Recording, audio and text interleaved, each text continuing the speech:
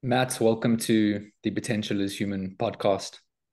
It's really special to just have the time with you. And as I was just saying, I really just want to flow in discussion with somebody who has a lot of wisdom to offer.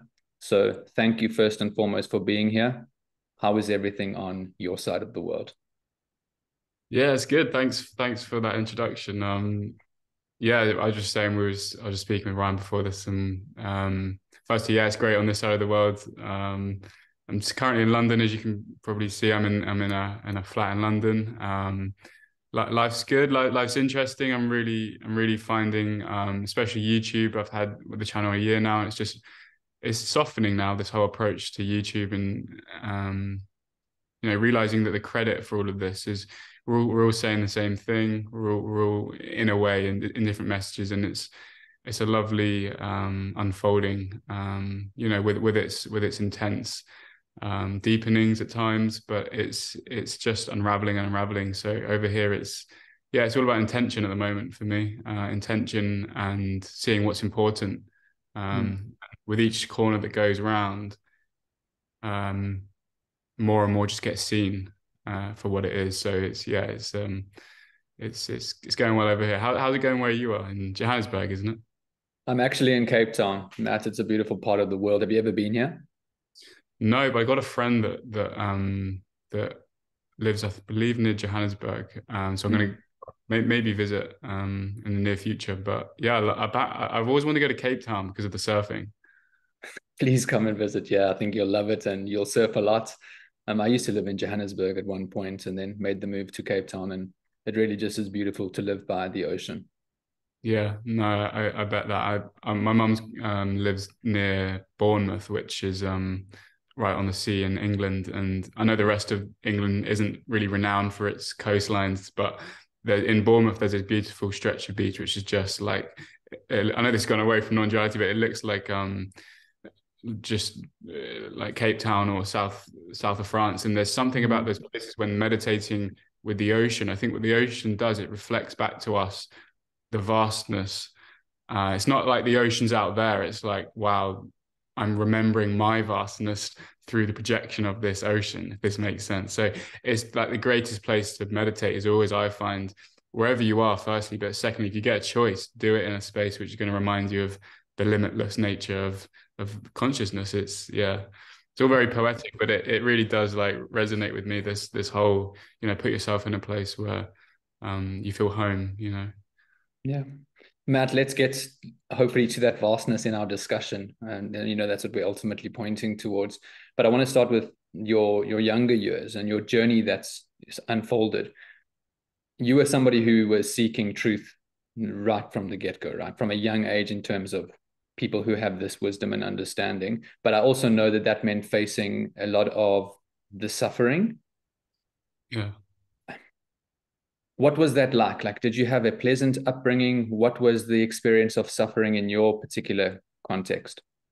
Yeah, no, great. It's a great question. And as well, just to bring it back very quickly to this credit, I think, I just want to make clear that although it seems as though someone has wisdom, and I know it's just language, it really is like the wisdom has you. And there's almost like it's very much my weakness, and the peoples that have these wisdom is their ability to be weak and just give up that's really allowing the wisdom to come through. So let's make sure we're clear that there's no attainment here, there's no strength here, there's no human achievement. And I know you know this, but just for anyone listening, like to put anyone on some kind of pedestal, it's more just like if I can be an inspiration just to let down your guard, even let down the strength, and then I think this is what people really can see in others. I see it in my teachers and stuff, is just that vulnerability. So yeah, as a young age, there was just this real alienation from like it didn't feel right. Like I have to be honest, I had a nice upbringing in terms of friends, school. When I was very young, as I hit like 11 years old, 12 years old, things got very contracted. I think school picks up the pace of alienation when we start to projecting out all of these different bodies, and it doesn't feel right. This what you're getting programmed of what success means, what this means. But in those early years, it's funny now that I reflect more on these early years, it was actually a period of intense love. At times, I remember just like every night before bed, I would fill my heart up as much as I could with love and like try and flood my heart with. It sounded really strange. I think I was trying to pray. I was always taught to pray. I went to church a little bit with my mum. She's pretty religious. In terms of not strictness, she just goes to church the odd time, and I felt this real connection with something greater than who I thought I was. And so every night I would return to that. And the praying that I was taught at church didn't really relate to how I actually felt, which was more of it wasn't a praying to someone. What felt more true was just resting with God. Like just keep realizing, and God is a loaded term, so we can just usually use the term like freedom, home, love. Perfect love is a good word phrase, and just resting in that. But then as I got into later years, that kind of get drilled out of you, and it was just this complete suffering, like this just of what I thought was suffering as a human. It was just so uncomfortable to pretend that I was limited to the skin of this body. Like to actually think that I went down with the body when it died was a terrifying thought, because for the first few years I had no idea I had a body. Like I was just floating around like everyone was, and then we just get labeled, and we put ourselves really in a box. Like we don't want to play victim of the world's the fault, the government's the fault. We decided to use the juice of the ego to feel small, and I just got too carried away with it, and it became too much suffering. I needed a way through and a way out. And I found one, and it was right where I was. Was that suffering like, could you term it a depressive experience, or so that somebody listening might be like, what was Matt actually going through when he refers to suffering? Yeah, for everyone it manifests in different ways, and I would always say the same thing as I mentioned in a previous video of everyone's fighting really the same battle, but my battles came up as social anxiety, not fitting into any social group, being friends with these people a little bit, being friends with those people a little bit, but never finding anyone that truly saw truth like I did, or wanted truth like I did more than the world. And I think a lot of people still want the world, which is nothing wrong with it, but it doesn't relate to your own understanding that, you want truth, you want ultimate freedom, which is everyone's desire, but most people haven't refined it enough to only want that. And that's what I only wanted. And I was so frustrated with jobs, substances, relationships were never completely fulfilling, because I was always keeping them as an other. I was keeping the world as apart from me. I was trying to move through a world that I was apparently separate from, and it just didn't fit and didn't work. It's incredible how that intensity builds, right? We play such a separate role, or at least we think we do. And I look at my own journey, and Ryan was all about trying to create success, right? Following all the steps that need to be followed to get the best career, and then do that job really well and make as much money as possible. You know exactly what I'm saying. And then on that journey, the intensity just builds until the point where it's like, I really can't take this anymore. There must be a different direction. I need to look in or try and find some sort of relief. Yeah, it's that chasing. I think you might have used the word chasing, whatever it was building, whatever is going towards something. And I say the same phrase again.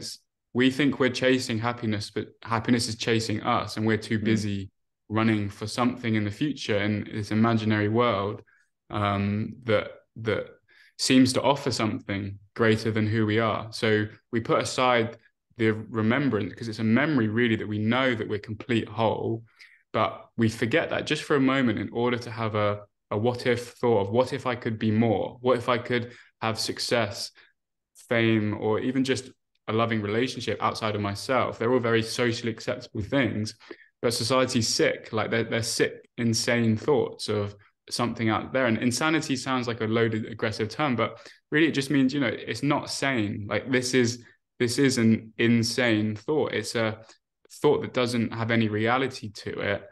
And that's a very quiet desperation in people. Usually they don't see that, but when you see it as clearly as this is insane, you think, well, what's important? Because money is just digits on a screen. Of course it helps with stability and comfort, but success, what's success really? Like it's the goalposts are changing, and we're all going for these it just doesn't work. But it's beautiful to come across people like you and everyone on the path where we know that's not the case, and we hone in on what is important. And for those that follow it through, if you want it more than anything, you will get it. That's all my message. There's this big drive to give up all desires, but have one desire, and that's to see truth and to face it all. That's all you need. Don't be scared of striving for it. Yeah. Matt, if we broke this discussion up almost into phases, right? So this first phase that we're speaking into right now is that I'm a separate, limited human being called Ryan, and Matt is a separate, limited human being called Matt, and so are all 8 billion others. And I need to do whatever I need to do in order to make this life fruitful, successful, famous, call it what you want. Then there's a definite experience of suffering. We now also, I know that is actually, that's grace. But what initially turned you, or what was that process of for you? Was like, was it coming into contact with a teacher? Was it coming into contact with something as normal as meditation? When did you start realizing that I'm not a separate self living in a separate me other world? Yeah. The word limited is really important there, because it's never that we're just unsatisfied with being ourselves, because who we are is truly free. We're not satisfied with these fake limits that we put on our body, ourselves, who we are. I always call it the fenceless prison, because it's a prison that we stay in. But really, when we go looking for these boundaries of limitation, of separation between me and you, between me and the rest of the world, no one's ever found a fence to their field. No one's ever found a cage. They just see, if you were to tell a horse in the middle of a field, and you were to kind of strap it to a pole, but then kind of take off the strap and let it stay there. But you've told the horse so many times that it's unsafe out there, you're limited, the edge of your field is a barrier, don't go looking.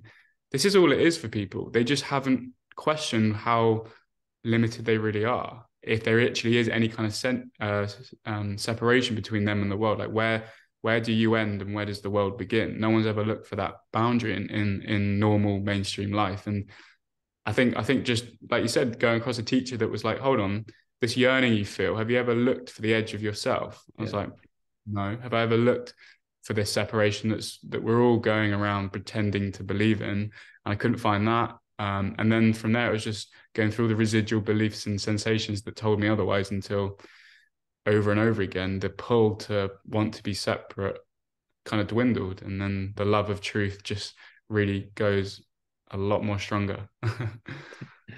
I love that you still talk about the residue, because you use the word integration in some of your videos, and potential is human was one of this podcast. And when that first came to me, I now look at it and I'm so thankful, because it means so much more, right? You don't deny the fact that we have seen sometimes, like, I'm a non-physical entity, I'm limitless, and nothing really matters. There's still the relative this, and it's about fueling this with love, right? Or coming from that limitless through the relative experience of what we would label Ryan.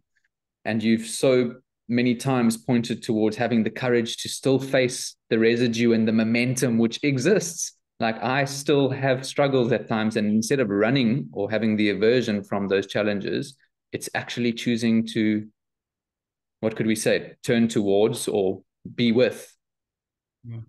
Do you still experience momentum? Does Matt still sit with like, okay, this is an experience of suffering right now?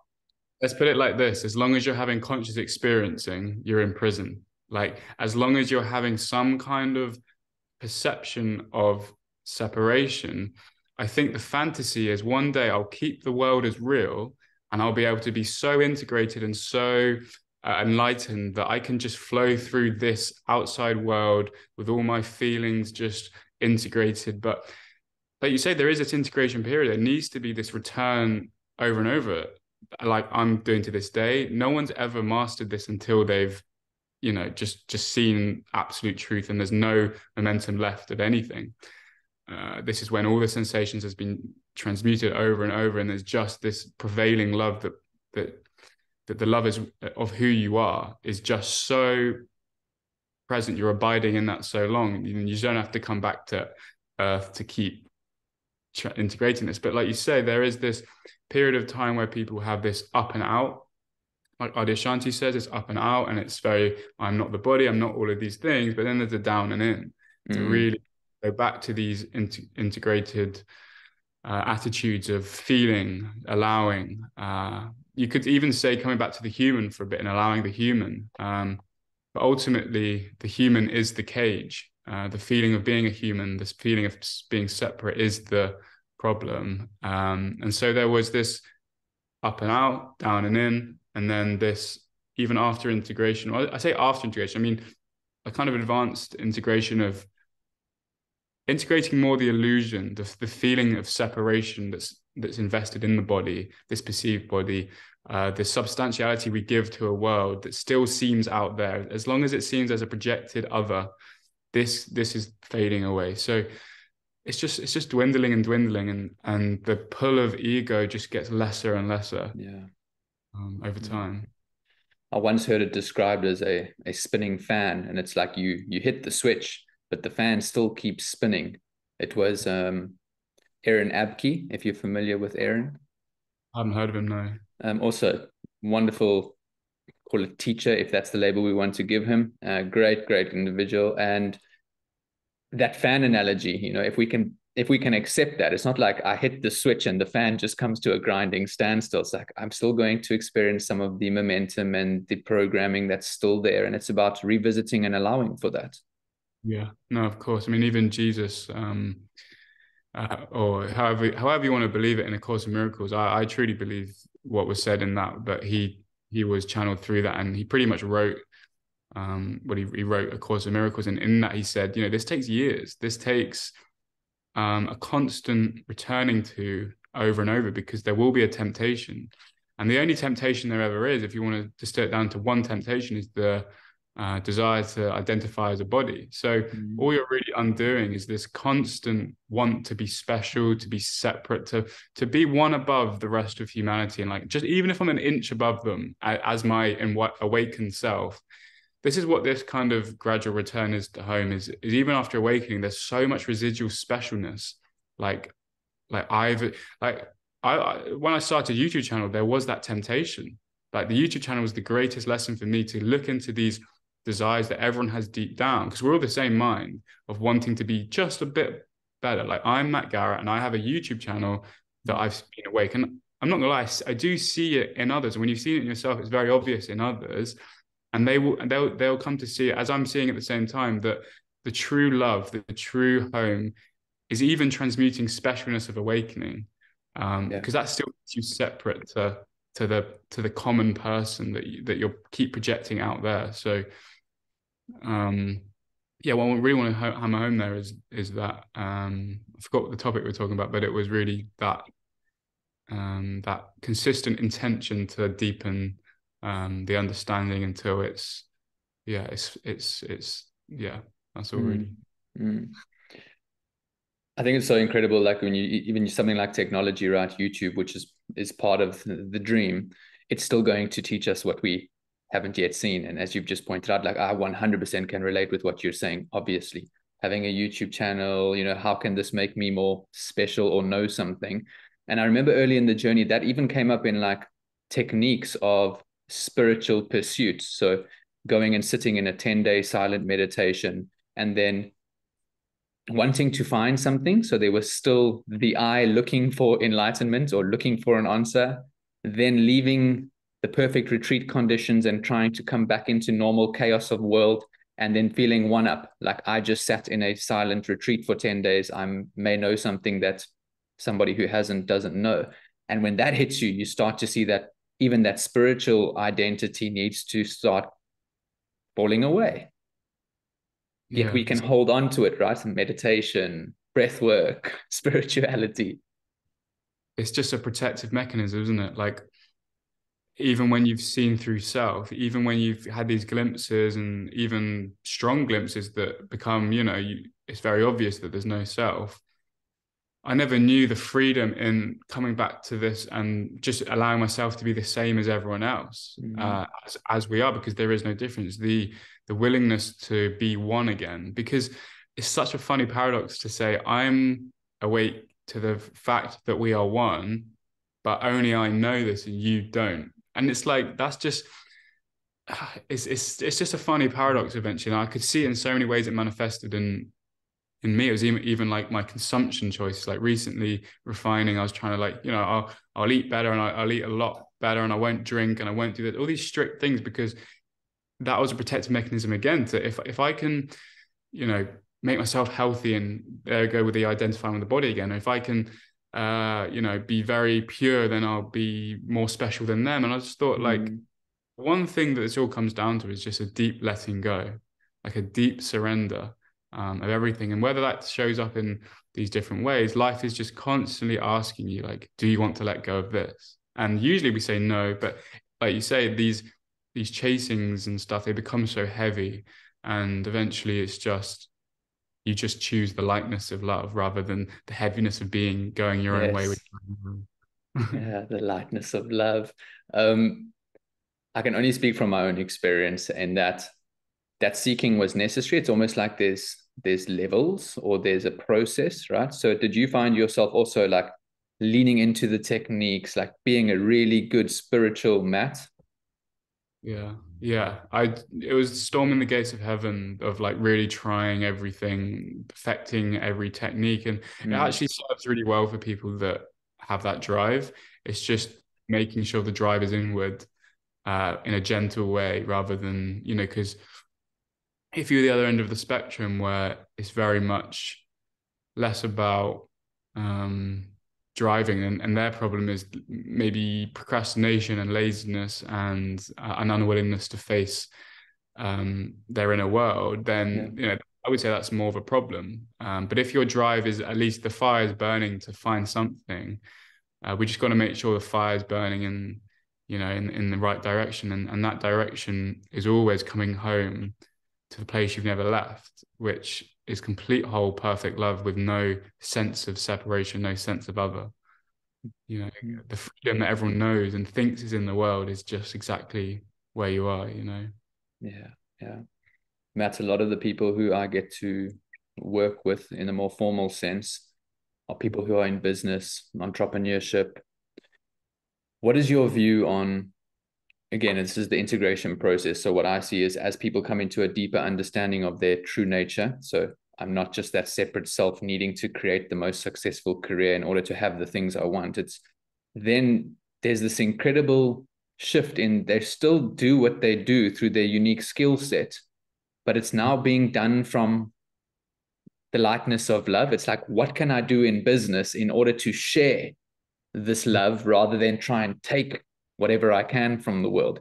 So perhaps what I can drop in here is like, what jobs have you had from the separate self sense, and then even into the sharing of the lightness? Yeah, exactly. It's that realization that everything you thought from acquiring love and getting love from others and validation is really found in the giving. It's that cliches thing of what you put out does come back, because each of us have our own body mind set up in different ways, with different skills, different ways. It's really one question: is this serving the imaginary self, or is this serving my view of myself as everything? Like it doesn't have to be as metaphysical as that. It's feeling like, oh no, I'm making a film for you, or I'm making a podcast for me that's over there. It's always, is it coming from a place of love? Because it takes a lot of courage to go into yourself and find that place where you can't lose or gain. Because if you really see that you can't lose or gain anything, suddenly your actions in the world are informed by that decision. And I can always see a film or something when it's been made from an ego, or it's been made from not caring. And I would say, so yeah, with me, it's all very arty and filmy, because that's just my background and my work. So for me, that's just the body mind I was conditioned to have, and that's how love expresses its way through me. And my one question is, could I release this to the world without my name on it? And this inquiry in itself, and of course it's fine to put your name on it for reasons to promote things and stuff, but it really highlights and exposes any specialness I think that I'm going to get. What am I going to gain from this? What am I going to get in terms of a self. And then when these inquiries come up, I just say, live your life with your job. No need to change with these jobs, but live it in a contemplation. Like, let's say you're a banker or you're a dentist or even just like a waitress or whatever. Look into what you think you're gaining as a self, whether it's validation on your appearance, whether it's a validation on your monetary success, whatever it is. It's just so showing, it's so telling every time you ask that question, because everything gets highlighted of, no, I need to put my name on the film, because then I won't get the respect, I won't get the love and the appreciation. So that's what I would recommend, is a contemplation of these things. And it's going to be horrible when it comes up, because you'll have to look in the mirror of everything that you're basically manipulating the outside perceived world to see you as, because we all feel unworthy at times. We all see, well, the very nature of humanity is to feel unworthy, to feel this ontological guilt, this deep thing. So it's going to feel like it feels like you're dying. These jobs are our mechanisms for surviving. And that's just, I would just contemplate it all. Yeah, that's extremely powerful. And when you said there, it's going to feel like you're dying, somebody hearing that can be like, Matt, I don't want to face that, right? And it's all in perfect time, I guess. It's not the dying you may think it is. It's dying to that identity, which is so rigid. And for me, it's a revisiting. It's like a small death and then a small death. And I'm like, this is still old parts of you that are doing their level best to stay in place. And as long as you keep trying to function through those identities or parts of the identity, you're going to have to re-meet them at some point. Yeah. It's death after death of everything you're not. And I think what's interesting is a picture came to me there of, like, when you said, people are going to be scared of that, the word dying, and sure, that's so like obvious and so true that you said that, because the word death is being programmed to be such a bad thing, as if death even exists. Like, when you really see that you were never born, you can see that you can never die. It's really like you're this big container for the body to come up and have a little life and go away, and you're still there after each one. But what it sounds like when someone says, I'm scared of this, what they're really scared of, I picture like a person in a prison that can't see the walls because there are none. It goes on forever, but they just want to sit still because they don't want to try. And it's a very good skill in a teacher to be able to give someone the encouragement to gently look out until they start to walk, then they start to run, they start to realize there's nothing out there that's going to even harm them, even though everything's telling them that it is. That's the true role of a teacher, is not to give you the content for your freedom. It's just to see that you're already free and to give you the encouragement to actually look for any kind of lack and limitation. So with this death, it's like you said, so you're looking for something, these parts of yourself are holding on, and these parts of yourself, they feels like a death when you're letting go, because this is what we've got inside of us, like 50 fists, 100 fists, just clenching at different things, job, relationships, money. And when it's going like this, some people are in this halfway stage of each attachment where it's like from the closed fist to that, and it feels like you're dying, and then you open out completely. And you wonder what you're ever resisting, because it feels so much better being completely surrendered and being let go. But it does feel like a death. But you just got to encourage people to keep going with it. And, don't want people to play the victim either. We want, to put the power back in their hands. There's nothing out there that's going to kill you, because you can't die. So well said. Matt, someone hearing this is probably like, they may be referring to not being a separate self and, I wanting things. In your languaging, I would love you to just give a pointer. What do you mean by there's no I, there's no separate self? Yeah, no, of course. So like the you could say the pinnacle of non-dual understanding, this the root of everything. I always think of it as the tree of suffering, with all these different branches of the ways that we think we suffer. But you could trim these branches all day long with, keeping the separate self, the I, intact, and just from the self, trying to fix life, trying to keep the dream as real and make the dream better. But that's always going to grow back if you don't go to the root of the problem, which is going to keep springing back everything, which is the root is, I am a separate self that exists separate to the rest of life, to the rest of this perceived world. But if you actually even go into logically, like, when did we suddenly just burst as a person, as a solid entity separate from the rest of life? At what point in your mother's womb did you declare yourself separate? Because when you were an egg, you were her, or you're in your father, then you're in her, then there's this unfolding. And then is it when you cut the cord? Is this when you're a separate self, an I? But even then, okay, we'll put the logic to a side. It doesn't make sense, but still, we'll put the logic, and we grow up. We seem to have this body that's separate from the rest of the life. But every single atom in your body is made up of the same. If you want to go into the science of it, which is still a concession, but just to see the logic of this, like the skin's shedding constantly, the hair's growing, there's not a cell in your body that hasn't changed since you were born. So where is this solid self that everyone refers to? Can anyone find the I? Oh, well, it's the body. Well, if you're looking at the body, then which side are you on? So then I would say to people, well, let's find where we think we are in the body, if there is this self. And so I've always thought we're behind the eyes, because if I was to chop my arm off, I'd still be here. If I was to chop my body off, I'd still be up here. Right, so we're not the body, because the body's on the floor and I'm over here looking at it cut in half. So I should be behind the eyes then, am I? So I went even further to the eyes. This is called self-inquiry, really. I think of it as where am I rather than who am I. This was a lot more powerful for me. So what, to bring it back to the simplicity of this, is we believe ourselves to be a separate I and me, but no one's ever found this self in the body, in experience, in thought. Everything you can think of is just a memory. The name, Matt Garrett, that's a label that can be taken off. I could change my name to Kevin. The gender, I've been given, a gender. People change their genders all the time, but I can see my gender, male. I can see if I wanted to change to female. I can see it all. So where is this subject in experience? So then we come to the subject and all of these objects, and no one's ever found a subject in the whole universe. It's just a thought. But I say try it out for yourself, because I can tell you that, but the whole point of inquiry is to find, it's what you don't find that's freeing. It's what you don't find in experience. And no one's ever found any kind of sense of lack, any kind of sense of separation when they actually look for it. So that's really what we're talking about with self-inquiry. Really. Yeah. Thank you, Matt. I watched one of your videos and it mentioned, it was, I think, the Buddha and the gas pump. And you mentioned that you were once a delivery driver, I think it was. It's like, I'm personally very passionate about business when it's done from, I guess it's where it's done from, right? It's like it has such a tremendous possibility and potential to create this loving planet that we could all live on, when business is done from that place of non-dual understanding, or not from the sense of separation. When you were driving that delivery vehicle, was that Matt being the separate self, like just doing a job, or were you in that phase now of actually understanding that there's something that's doing the driving, or driving is happening through me?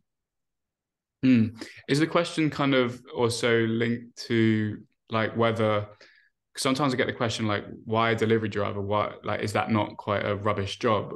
Kind of thing. Not that you're asking that, but like, is this the kind of thing, or is it more just it was the job stepping, like, just so I can answer it in a way that we want to get into the area you want to go into? Sure. Was that a job being done by Matt as a separate individual, or was that you meeting life, because we still have to fulfill a function, right?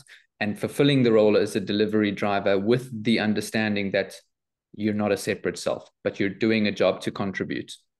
Yeah, I would say in this time it was all about I would look at any opportunities I could get to extract hidden resistances and repressions, and being a delivery driver is perfect for that. I'm quite selfish in my approach, that I just want the maximal chance to uproot anything I can, which I've now softened, and it's quite a gentle approach now. But back then, especially, it was good actually, because the job, I knew I was going to be a delivery driver for maybe a year or two, just to, between university and starting a career in filmmaking. Like now filmmaking, I see the same as you, that filmmaking is a tool to express and extend love, and as a reflection of themselves, whoever's watching. So when someone comes into contact with your business, if the only intention of a business is to extend love and to be a reflection back to someone's true nature of who they truly are, then it's not you doing the business eventually, it's God doing it through you.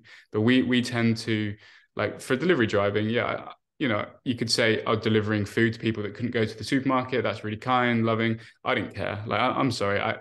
I love these people. I love doing it for these people. But to love someone truly was never to keep them as a separate person helping them. True love was really seeing that they weren't there, if that makes Yeah. sense. True love was seeing through the otherness. So I'm not into all of this like loving others in a compassionate way by keeping them as a separate individual. Like that's to me is a cop out. You know, if you want, it sounds strange, but to truly love someone, you got to see through their reality, which in turn sees you as them. It's like a Mm. deeper step. So I Yeah. didn't really care in this part of life because what was coming up in these kind of delivery drivers was, you know, when someone was shouting at you, this was when it was exciting for me because then I could look at all my defense mechanisms of protecting myself. You know, it wasn't just about love and peace. It was, you know, when I got an order, I used to go around corners and all the eggs would smash, and like I'd go to the front door, like, do you want them? Like, and I would go back to the shop and get some more. Like all the stresses of life was really what I was looking for in these jobs. So yeah, I think Mm. you've got the jobs which extend love and the jobs that uproot everything that isn't love. And in between that, you know, you've got jobs in between. And eventually you'll find one which just wants to get yourself out of the way and Yeah. express God, you know. I can only imagine how much uprooting was done as a delivery driver and just your willingness to meet that, because it must have been a constant flow of frustration. And as you say, you know, somebody being unhappy with you and you facing that. Yeah, yeah. I used to have one guy that would like just sit there. He was like this old, pretty fat guy, and I just think he could be bothered to go to the shop. So I'd like turn up and like I'd have to put the thing in the door, and then I'd have his whiskey, and I put his whiskey on his table, and like I just remember thinking like, this is a perfect opportunity not to keep them as wrong, and look at this alcoholic and this person, whatever, is to really see that they were all projections of myself, and anything that I Mm. didn't like in someone else was always a turning away of who I was and trying to place it on them and that I'm better than it. We come back to it again. I'm better than them. I'm more awake than them. And I had to really grind down that desire to be separate.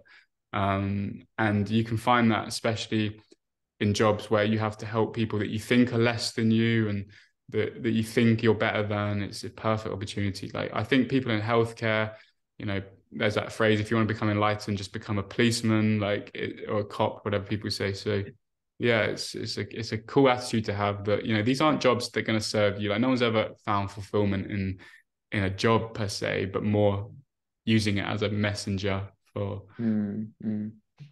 As a vessel for that transformation, right? Yeah. exactly. Matt, what is your take on purpose then? You know, often we can see in our modern world people wanting to find their purpose, and that's very closely linked to the doing or the career. How do you see that? Yeah, I think ultimately the illusion is that there's all these split purposes. That people are going different ways, but I can only speak for myself. I've only seen one purpose deep down is the purpose to return home, and whether that's comes up in manifest in all these different ways that we think we're returning home. There's ultimately when you're walking that final stretch, you're all whoever's walking with you. If there's someone in this kind of 2023 that's doing the same part of it, you know you're walking in the same exact direction, which is just home, which funnily enough reveals itself to be you're kind of walking on the spot because you've never left that home. And so I'd say even when purpose seems to split into all these different ways, even when it's egoic purposes, really they're still trying to find home in drugs, or they're trying to find home in egoic, going to the, you know, trying to build a big body or big bank accounts, that they think their home is there. So everyone's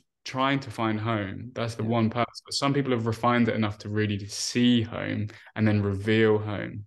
And that's when it's like, yeah, not many people can find that in Yeah. this world. Yeah. I found that on the journey, I started pushing life away in that sense, right? So it's like, okay, I'm going to this process where I'm realizing more about who I really am. Then I'm going to now not take the responsibility I need to take. And if I meditated slightly longer, I would find more of what I'm looking for. But what I would encourage, and I'm hearing the same from you, is that throw yourself into the world, right? Fulfill your function, do the job the best you can from the best place in yourself that you can, and allow that job, whatever it is, cleaner, delivery driver, accountant, engineer, to show you what you still need to see. It's not about escaping or going and sitting in the mountain. Yeah, no, I remember Angelo used to say, do you know Angelo DeLulo? I don't He's know. someone that I used to and still do watch his videos and talk to sometimes. He says the best practice is just a life well lived, because they are the greatest extraction methods. I mean, the amount of resistances and emotions, if you want to call them emotions, and just deep beliefs are lying dormant and unconscious on Mm, like they're never going to get uprooted. That's why people in these Buddhist traditions that are very rigid, or you got these strictness to religion where you're not really facing life because you're starving yourself of all those experiences. You're starving yourself of freedom, because the freedom, the key to freedom is within all of these deep, dark emotions, which are extracted for an outside world, a perceived outside world. So before you can see the world as unreal and you want to keep it as real, at least go out into this apparent outside world and allow it to show you that it's not real through, all these fear. If you don't go, it's like the monster under the bed. The monster under the bed is like the outside world that people run away from. Until you face the outside world and see that there's no monster under the bed, then you're fearless. Otherwise, most people keep the monster under the bed as real, and they stay above the bed in their little nice homes and just become, they work out and they start stock trading and stuff all for themselves to try and beat the monster under the bed. But if you can do those things, there's nothing wrong with stock trading. There's nothing wrong with gyms. But if you can do them from a place of love, after seeing through the reality of an external world, and you've integrated that understanding until the dissolving deepens, then you're fearless. You got to go out into life and let it just like really mess you up and rattle parts of you that wants to stay safe. Mm.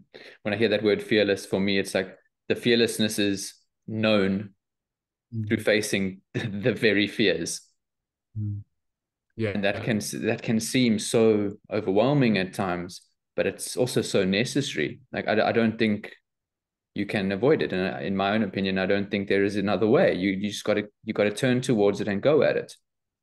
Yeah, we put those beliefs there. We said the world was like this, as if what are we really fearing? We're fearing, you could say in a social situation, we're fearing humiliation or shame. In a life, if someone's scared of other things, it all comes down to the fear of death. Like you can look at every fear and kind of see, well, why wouldn't you want to be humiliated? Because then I'll be out from the pack. It's like a very animalistic thing. If I'm out from the pack, I'll get killed. Or if I haven't got a partner to mate with, it's all about reproduction. It's just a mechanism in the mind, a reptilian brain of thinking that you need to survive. And this comes back to death. Of the only way to be fearless is really to see through death, because if you see through death, who cares if you get humiliated? You don't die. Like, does this body die if I get humiliated? No. Even if this body was to die, I would watch it die. Like, where would I go? I wouldn't go anywhere. Like, so that's real fearlessness. To keep the body intact is fear. To think you're still the body is living from a terrifying thought of separation. Yeah. Matt, how are you supporting people on their journey? I know you do one-on-ones. I know you guide meditation, but what does that look like for you if people do want to get in touch with you or have access to more of what you're sharing? Yeah, well, it's a funny topic actually now, because as we spoke about shared purpose, and over the last few months really kind of looking into what life's asking from me, just to get this makes sense, huh? There's just been this real looking into whether I need a YouTube channel, like just for my own, just called Matt Garrett. And I think what Spirit is kind of guiding me towards now is joining up with kind of a shared channel with multiple people that share this approach. Namely, there's one called Non-Dual Devotion, which I'm very guided towards and have loved spending time with them and part of their team and stuff. So I think, I'll always be Matt Garrett on Google, but, I think if people want to reach out for me, I do one-on-ones, but I think over time it will be towards this shared approach in a group called Non-Dual Devotion with multiple teachers. It's not about one person. This is what feels so sticky and wrong sometimes. Like people put you on this pedestal, or they think that you're the basically what I'm trying to say is it feels so much more true to myself and loving to be part of a collective that's now growing rather than be just Matt Garrett. So yeah, the website is still up there at the moment, but that might come down. The YouTube channel will probably change its name, but just look out for Matt Garrett and you'll find me. And I offer one-on-ones and retreats monthly. at the moment, but that might change. Yeah. Thanks, Matt. Your gentleness in the way you just shared and expressed that, I get it. At some point it's like you come out, and then there's Matt Garrett, and he's sharing what he's sharing. Some of the teachers that we've probably turned towards as well. And I think, what happens if they didn't, right? What happens if they didn't be the personal brand, which they were? But at some point, I guess there's that deeper exploration around, when does that perhaps need to fall away? When am I holding on to being Ryan Tyack and the brand and what I can create? And just to see you perhaps moving towards the more collective process, that makes sense to me, in that it's a natural expansion with everyone else, even though they are us. Yeah, no, exactly. This is why we can't demonize this self-branding, because let's say Eckhart Tolle didn't do this, or Absolutely, yeah. you'd have millions of people that didn't even like know this message, and the spirit will use the body as a tool. Because if everyone was to do this collective thing, there'd all be these different practices. No one would know any kind of structure, and there's got to be that rigidity. But for some people, I think it's in their spirit the spirit's telling them to stay as a brand, and that's how they reach more people. Now, if I was to stay as that, they can still go the full way as that. But for me, I think it would be just easier to uproot the senses of specialness more, the real deep senses of being a self. And this is what the YouTube channel was the greatest teacher of this, because it's constantly giving you opportunities. Like, let's say I used to have people make videos like Matt Garrett is a scam and all of these things, and like it was, or like he's a devil or something. And I remember thinking, like, I can either get triggered by this, or I can see myself in them as a scared, perceived individual lashing out at something that they perceive as outside of them, which was me as an image in their mind. So the YouTube channel was great for me just to start forgiving all of these projections of people attacking me. Or, what's even more interesting is the amount of love and comments I get. There's a tendency there because at the core of every ego, they want to be worshipped. They want this love. So then I could then see, it's actually easier to unhook from the hate, but it's stickier to let go of the love, because usually the love is quite a generic thing. It's like, but you can tell when someone is limiting all their love and putting it on your body, like it's in like Matt Garrett, not just the appearance, but thinking it's me. So this is also interesting as well, because then the identity can form around that. Let's say you have a childhood of feeling very unworthy, to finally have a YouTube channel where people are trying to throw this love at you, then here we have another hook. So this was interesting for me to unhook, and the freedom you thought you'd find in validation is always found in becoming completely nobody. Like not a bad nobody, but just, the guy in the background that doesn't get anything. There's so much love in that, because then you're at service of people. You're not taking from people. So with this shared collective and non-dual devotion, there's this real intention. Andrew is a wonderful person because he's opening up this door. And I hope people that when I make that swap, people come and watch more Andrew and my stuff on Andrew's table, because we're symbolizing this kind of, what's the word? We're at the forefront of getting rid of the specialness, or seeing through the specialness, and hopefully others will open to that. Like, I see so many YouTube channels I see myself in, because they have an awakening and they put their name up and meetings, and it's great. It is beautiful, but I can see that I had the same thing of wanting some kind of validation out of that. And I would just urge people to just contemplate it. Don't resist it. Just ask, are you promoting a self-image, a self-serving image, or are you or doing something that serves the rest of a perceived out world, which is a lot more efficient for your journey if you see that quicker, I'm really looking forward to seeing where this goes, and I'm so glad you touched on it, because obviously I could never assume that you were going to share that, and it's going to be a beautiful thing. We know that, so enjoy the ride. No, for sure. Yeah, I mean, they're out in America. So we'll see what happens. I think we're going to try and move out there, so that'd be cool. But everything chops and changes. all the time, but it's just this real intention. What they're doing over there is exactly what my heart is asking for, and everyone there is great. So yeah, that's definitely something to look into. And I just think there's this real emerging desire that people are having. It's almost if the people that get to the end, even of not the end of teaching, but they see the limits of staying as a separate individual, pretending to have answers, when really we're just messengers for spirit to come through. So what we get arrogant in our messaging, and we pretend as if it's our message, which is interesting to me. Like even sometimes like clickbaiting titles or thumbnails, it's all very interesting how the ego, like I remember using certain thumbnails just because I wanted more people to see that. But then I started to demonize that. And I thought, no, the spirit's doing this to get more people into non-duality. Whether I take credit for it or not, it's not my responsibility. So you end up forgiving yourself because it was exactly what was required to get more people on the path. And then it's like, right, what's the next step? Is to take a step back and dissolve back into being nobody again, I think. Matt, on that note, we've covered things at different depths. I would love it if you can guide us to just complete our time together in discussion with a guided meditation, and perhaps help people to actually see and start feeling what we have been pointing towards throughout the discussion. Yeah, let's do one that instead of doing like an inquiry based, which is going like into a clinical kind of self-inquiry, let's do a meditation that I do quite often, because its intention is to first of all come to this place of stillness and just see our attempts with our agendas to get something out the next moment. So yeah, if we've got about 5-10 minutes, if we just kind of end this, especially if you're at home, I think it'd be great to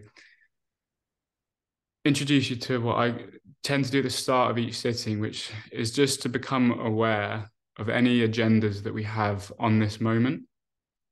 Because many of us, we feel as though, oh, I'm accepting the moment, I'm being present, but really we don't have to worry about that. We can just allow ourselves to be agitated, or to be happy, or to be sad, whatever we want to label it as. And just to first of all allow that to be. And I want to become more sensitive of any agendas we have on this moment. And by agendas, it could be, I want to be closer to enlightenment, or I want this person to perceive me in a certain way. I want a validation from another person, or I want to control the situation in some way, some aspect of control. So we want to find anywhere that we're kind of with a closed fist and we're holding on, whether it's a bodily sensation, it could be a very visceral physical thing, it could be a belief. I want to appear a certain way, I want to get something. What we're looking for is the place within us that can't lose or gain. There's a place within us that doesn't know of validation because it doesn't know of others. There's a place within us that doesn't need anything more because it sees it's never lost anything. Now, the body will usually be saying something different, even if we can logically see this. The body may have a resistance in it.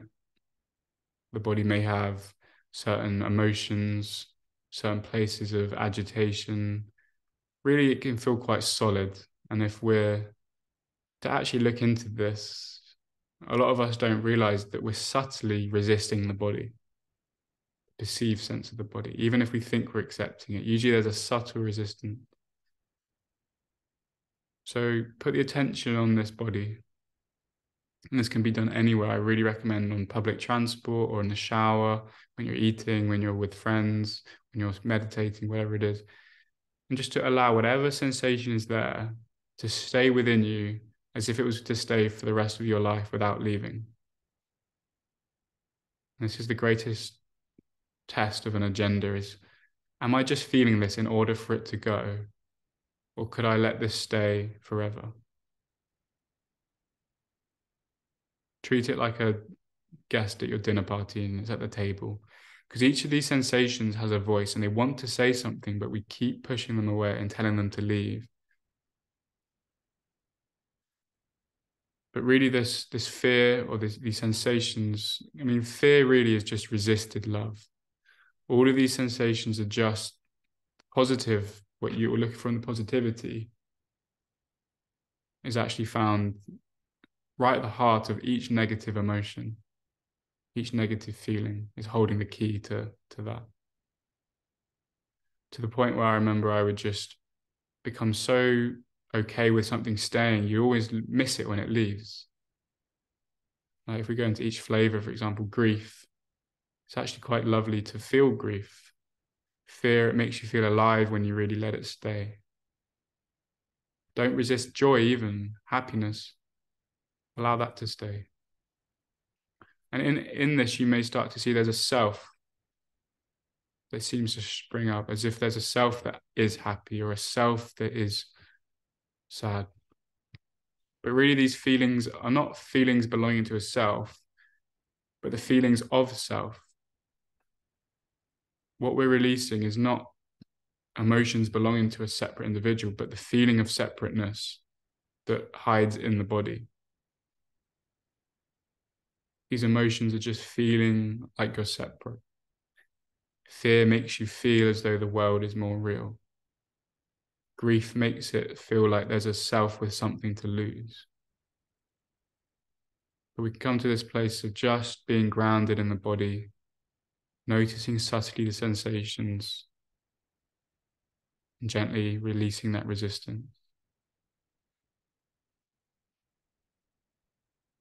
What we're releasing really is the sense of self.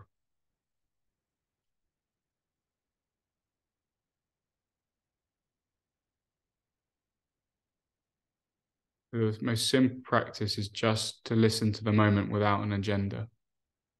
Even if it's not to do with the body, even if it's just beliefs or thoughts, can we turn up to the present moment without any agenda to change it? We can't even have an agenda to remove the agendas. You just have to turn up without a sword or a shield and really let go without a plan, without a map. You can take this into any workplace, any job, any family situation, a date or a friendship group. Just turn up without a plan. Let yourself get lost. Because no one's ever found truth with a map or a set of instructions. It's really at the depths of letting go, of finding your way.